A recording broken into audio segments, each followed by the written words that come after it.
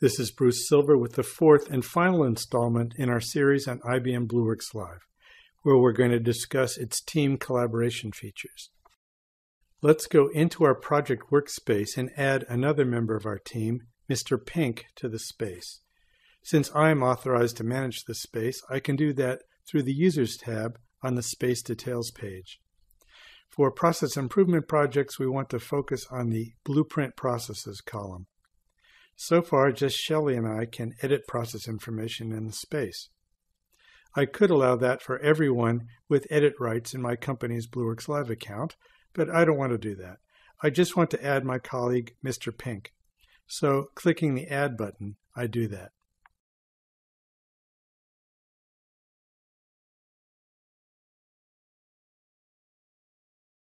Now, upon logging in, Mr. Pink sees that I am currently online, and we can collaborate in real time.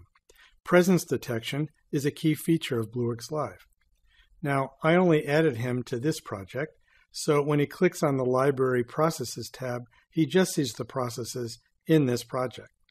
We're working together on the Hiring As Is process. He enters it in view mode, but he knows I want him to help me edit the diagram, so he clicks the Edit button. Mr. Pink is from the HR department, and he knows the details of this as-is process. I could have sent a link to this screen, but I can see he is currently online and viewing this process. So I sent him a real-time chat, asking him to take a look at the screen and interview portion.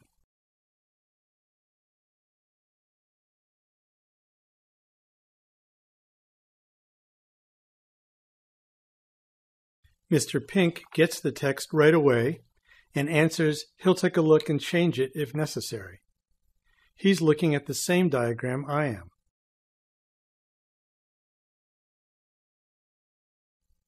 He expands Screen and Interview and notices a problem. Review resumes is actually done by the recruiter, not by the hiring manager. He tells me that via chat and then simply makes the change on his end.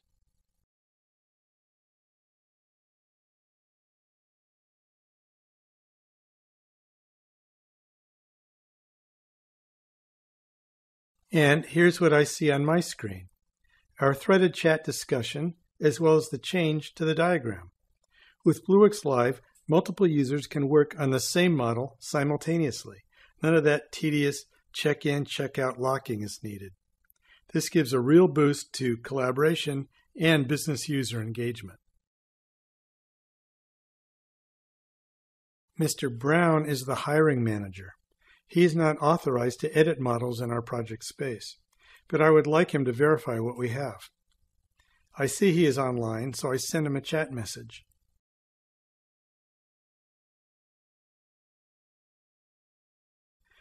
By making this model shared, I allow all members of my company's Blueworks Live account to view it. Here's Mr. Brown's screen. In our project space, this is the only process he has access to, and it's read-only. He has no edit button, but that's okay. We just want him to review and comment. He can expand the subprocesses to look at the details.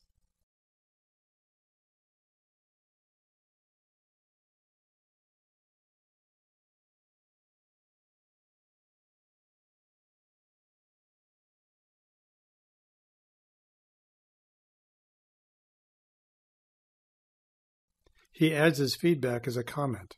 It looks good. The Space Details page captures all of this interaction in the activity stream: the comments made by Mr. Brown, the changes made by Mr. Pink, even the act of sharing the model by me.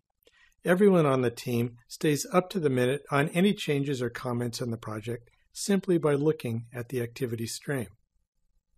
So let's just recap the great collaboration capabilities of Blueworks Live.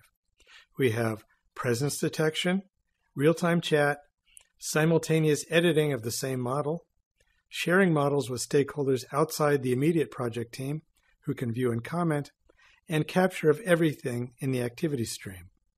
We didn't have to do anything to integrate these features. They're all built into Blueworks Live. Well, that concludes this 4-part video series. I hope it was helpful to you. Here are some sources of additional information. IBM has loads of information on the Blueworks Live website. They add new features several times a year, so that's your best source of the latest information on Blueworks Live. You also see the URL for my white paper covering many of the themes in this video.